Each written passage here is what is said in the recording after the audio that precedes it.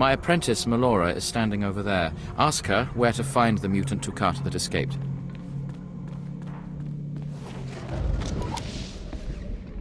Seeking Lord Renning's lost pet, are you? Don't waste your time. That fool's research is pointless.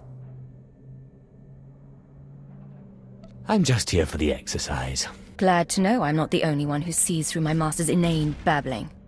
Renning deludes the Dark Council into believing he's advancing Sith knowledge. The truth is, he wastes the Empire's time and resources dissecting mindless animals.